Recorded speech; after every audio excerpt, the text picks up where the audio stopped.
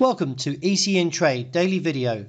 Before we begin, it should be noted that any advice is of a general nature only and that your personal circumstances have not been taken into consideration. Hello everyone, my name is Rob Clayton and thank you for joining me. Well, overnight, investors appeared relieved that the Federal Reserve Chairman Jerome Powell's testimony to Congress did not include any major surprises.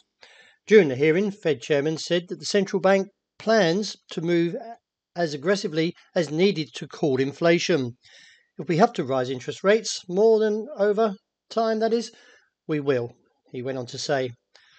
He added that rather than a diminishing job growth, a policy tightening was necessary to maintain the economic expansion, while the central bank has made no decision about shrinking its balance sheet, he added, saying also that it's a long road to normal for monetary policy.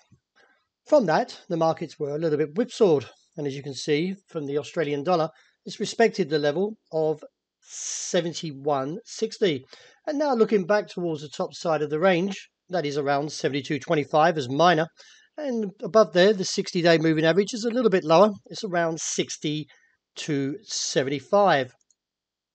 Nevertheless, from the technical aspect, I feel that the market may continue its upward challenge because the RSI has broken just through the midway point, but the MACD is still somewhat lackluster and therefore should find a little bit more difficulty as it gets closer to the 60-day moving average, and if so, we could see a downturn from there and look back for a re-challenge of the level of 71.60, which I still feel is vulnerable. A break beneath there would give further scope down towards 70.90, where the base is in the short term. The euro has respected this short-term uptrend, which comes in around 112.70.90, and where the current price action seems to be heading for is up towards that top side of the range, around 114.40. Although the dollar index did slip on the back of the Fed, nevertheless, the market is still likely to coast sideways in its pattern since it was established around early November last year. I feel the market may have a little bit more upstretch in the intraday outlook, but eventually will downturn and look back towards the support seen around 112.70.90. Bit choppy for dollar yen, but nevertheless still on course or on track. That is to the bottom side of the range, which is seen around 114.60. I feel that the market, from a technical point, remains negative, and if the MACD does get a break beneath this level here, could see further indication to the downside. Moving on to sterling, the market is still relatively strong. As I mentioned yesterday, the bulls weren't letting the market stage any pullback and instead looked towards that 136.10 level, which is now broken. The next target to the top side comes in around 136.70.90, which is somewhere around this level here.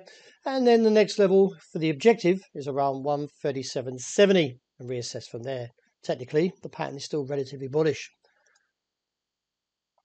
The CAD yen story didn't come through to the bear case as anticipated due to the bearish outside range day not being confirmed.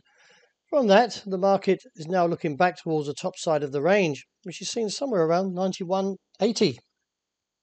If that fails to hold, then there may be a further squeeze down up to 92.55, where I've outlined here. In light of gold's pattern, the market's a little bit stronger due to the weaker US dollar. The RSI is stronger, but I wouldn't get too carried away because the MACD is still relatively weak and therefore could see this pattern, like previously, was relatively strong for 3 days and gave it all back in one. So the third day, as we're going into now, could see a little bit of a struggle as we get towards that top side of the range, around 1,800 at 28 to 33, and with 42 capping the top side. In light of the oil pattern, the market's respected the midway point on the RSI and taken out the $80 mark. This has now given room to see a further rise to that 2-month cap, which is seen roughly around 81 to about 83.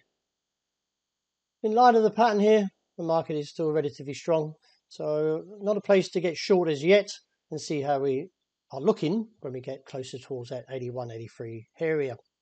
Well, that wraps it for today. Thank you very much for joining me, and as always, grab the intraday report, and I hope you enjoy the rest of the day.